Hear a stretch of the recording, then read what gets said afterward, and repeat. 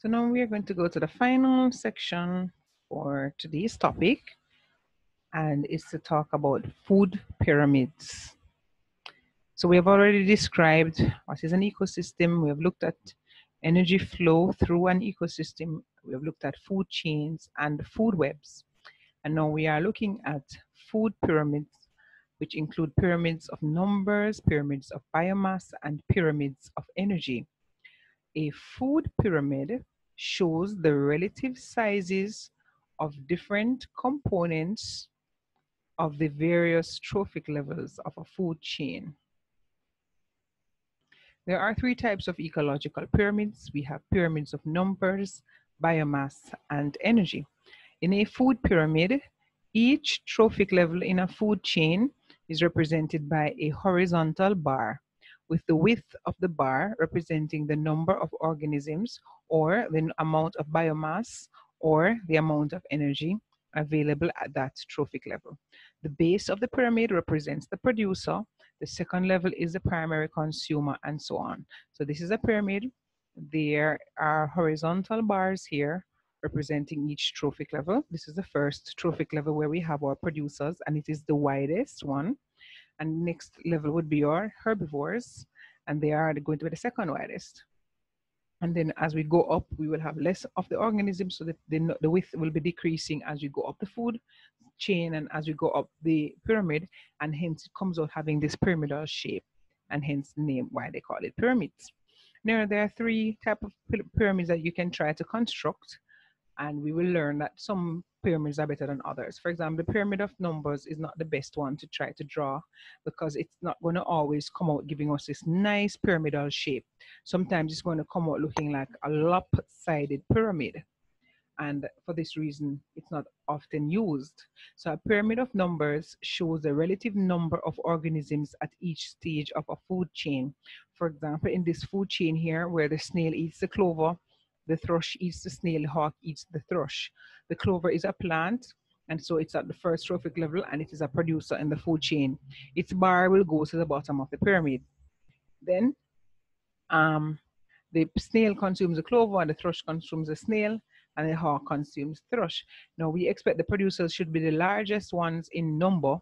The snail would be the next largest in number, but as you go up, we notice that the width is getting smaller and smaller, which is basically saying to us that the numbers of organisms are getting less and less the higher up we go in the food chain. Now, energy is lost to the surroundings as we go from one level to the next. So there are fewer organisms at each level in this food chain. A lot of clover is needed to support the small snail population. A thrush eats lots of snails and hawk eats lots of thrushes. So the population of hawks is very small.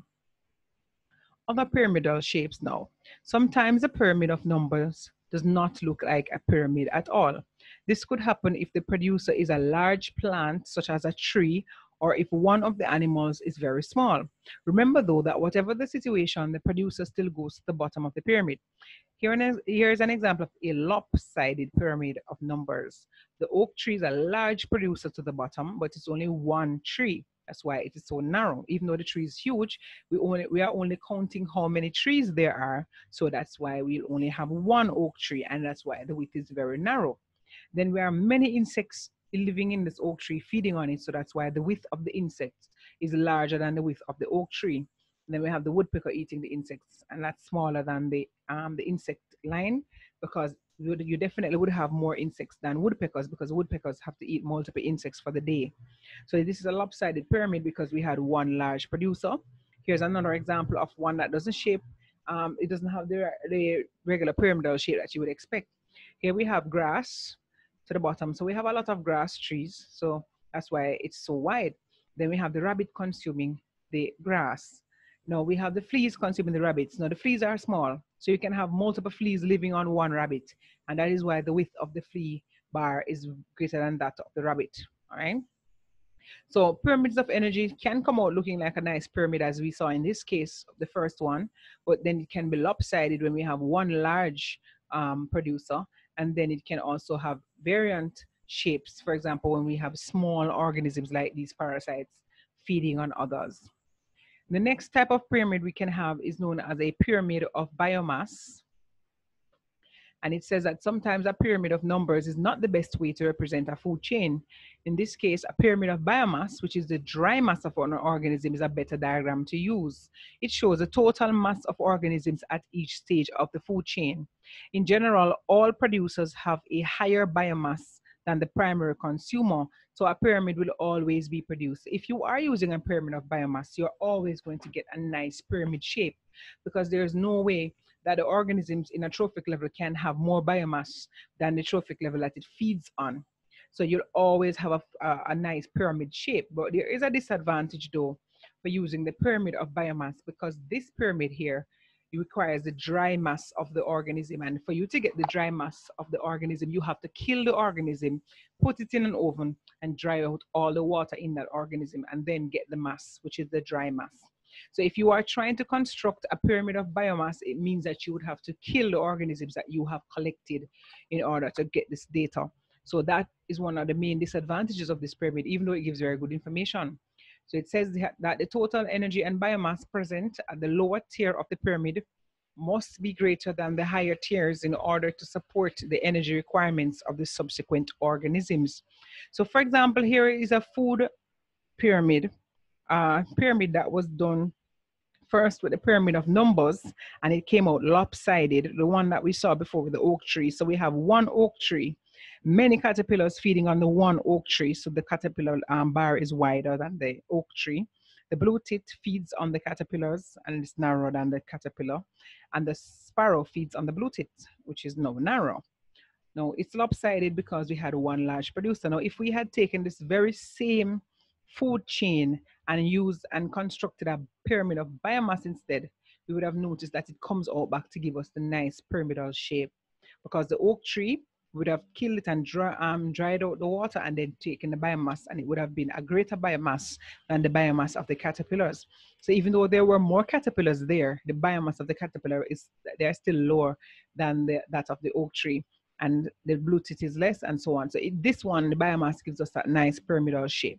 But remember, as I said, the organisms have to be killed for you to construct this pyramid, and that is one of the disadvantages. Now, the final type, which is one of the best pyramids to draw, will be the pyramid of energy. Always will give us a nice pyramidal shape. So the pyramid of energy shows the amount of energy trapped per unit time and area at each stage of a food chain. For example, in this case, we have a pyramid of energy where the producers had 1,000 kilocalories of energy. And by the time we get up to the tertiary consumer, it has 1 kilocal of energy. Now, a normal shaped pyramid is always produced because there is a reduced amount of energy at each successive trophic level. In terms of energy, there is an increased efficiency in supplying green plants as human food and a relative inefficiency in feeding crop plants to animals. So this is just showing you why it is, if you consider how energy is transferred, you can see that we get more energy when we eat plants if we could actually digest the cellulose than when you eat other organisms.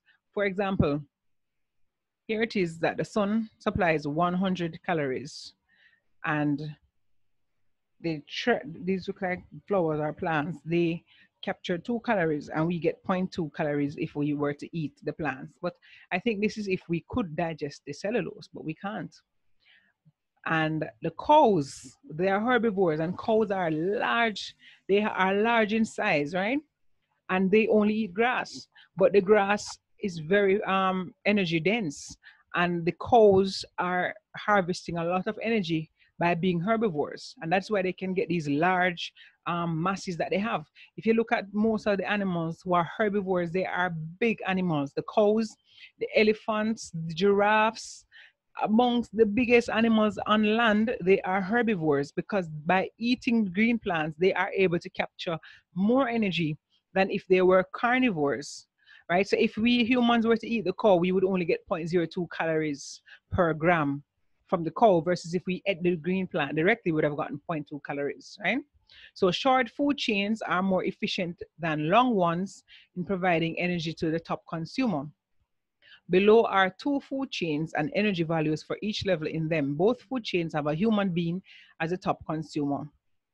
10 times more energy is available to the human in the second food chain than in the first, because it was shorter. In the second food chain, the human is a herbivore or a vegetarian, but eating parts of a cow provide humans with other nutrients as well as we can gain energy from the cow. It would be very difficult to persuade everyone to become vegetarian for the sake of energy efficiency. And so they're basically saying that even though we don't have the cellulase enzyme to digest all the cellulose in the producer, we still get more energy by eating the vegetables than we do from eating the meat, essentially.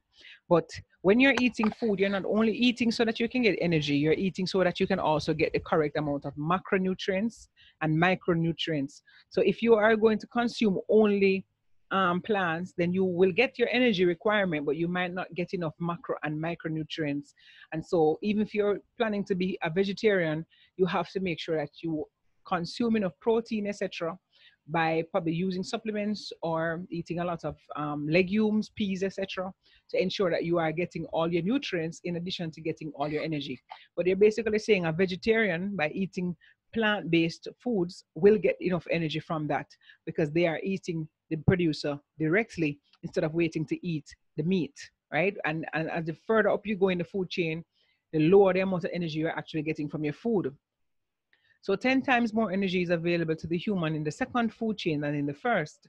In the second food chain, the human is a herbivore or a vegetarian, but eating parts of a cow provide humans with other nutrients as well as those we gain energy from. It would be very difficult to persuade everyone to become vegetarian for the sake of energy efficiency. Energy efficiency, sorry. So alternative 1 feeds 10 people, alternative 2 feeds 100 people. Some farmers try to maximize meat production by reducing movement of their animals, so they keep them in pens or cages with a food supply and keep them warm in the winter. And this means that less stored energy is wasted by the animals. So that's a very smart thing. If you know that a lot of the energy from an animal is going to be lost with maintaining their body temperature or lost with movement, then if you minimize that energy loss, the animal will store more energy and will have greater sizes, etc. So why do food chains usually have fewer than 5 trophic levels? This is because of the energy inefficiency. As the energy is passed along the food chain, each organism uses some of it. So the further along the chain you go, the less energy there is. The loss of energy along the food chain limits the length of it. There are rarely more than 5 links in a chain because there is not enough energy left to supply another link. Many food chains only have 3 links. So basically they're saying if you had a food chain in which lion was the top of that food chain, and if you were thinking, why isn't there something that consumes the lion and then is at a higher level than the lion? Now, the reason for why you don't have anything higher than the lion is because of that low energy transfer that takes place. For if there was an animal who could survive by eating lions, then that animal would have to consume more than 1 lions, possibly for the day. And that is not easy for them to hunt down 2 lions per day because there are not many lions around the place, right? So that would be challenging. So that's where we'll stop for this food pyramids, and I will message you the questions that are to be done on this topic.